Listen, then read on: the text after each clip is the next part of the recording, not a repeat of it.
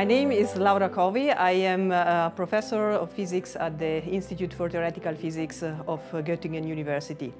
Quantum field theory is the basic ingredient for our description of the physics at the smallest scales, in particular particle physics, and it has been really the main ingredient in the standard model, which is the most successful model we have so far for the small scales and for the description of forces between particles.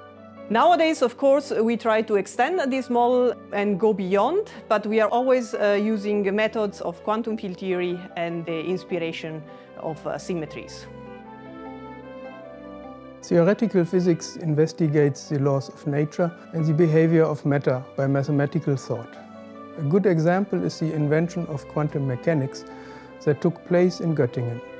Werner Heisenberg and Max Born finally resolved the mystery of the spectral lines in atoms by discovering new mathematics in their patterns, and at the same time revolutionized physics altogether.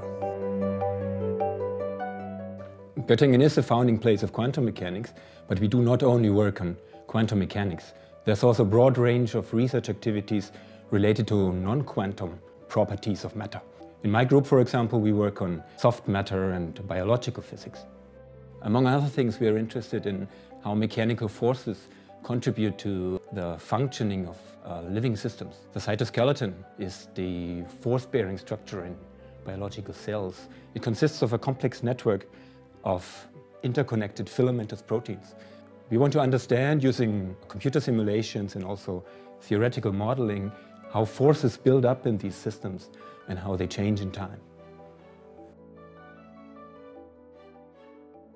Computer simulation is an essential tool in soft matter and biophysics. It allows to study complex models without approximations. Thereby we can test and improve theories, and we can provide information about the three-dimensional dynamics and disentangle the role of different molecular interactions that may be difficult in an experiment.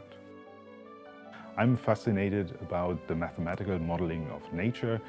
Natural materials or nature-inspired materials have amazing properties and they're ubiquitous in daily life. So examples range from food products to polymer membranes to biomedical applications. We try to identify the relevant properties and devise models that are both simple and predictive and study them by computer simulation and theory. So in condensed matter physics, we have moved up the length scale from elementary particles to liquids and solids. Here in our research group in Göttingen, we use a wide range of numerical and analytical methods to predict and understand such quantum matter. So my main research interest is understanding quantum matter in non-equilibrium. This is an exciting new field. You can ask simple questions, get surprising answers, and it's a lot of fun. I strongly believe in integrating students in research projects from early on. I've made very good experiences with having students in my research group. It provides a stimulating atmosphere and everyone profits from it. The research at the Institute for Theoretical Physics is based on pen and pencil work as well as numerical approaches.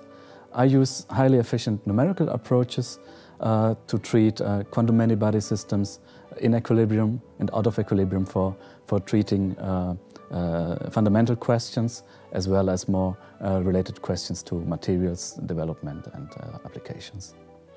The skills the students get when they get in touch with us are to develop new ideas and to explore possibilities by themselves and also to discuss them in depth. One of the questions we are probably on the verge of solving is the identity of dark matter. Dark matter makes up 30% of the energy density of our universe, and it cannot be any of the standard model particles.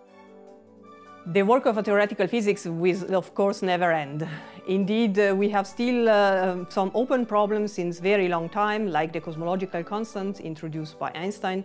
And on the other hand, in the new models, we find always also new questions to be answered. And on that side, the Institute for Theoretical Physics of Göttingen University is one of the best places to pursue this research at the forefront of the new discoveries.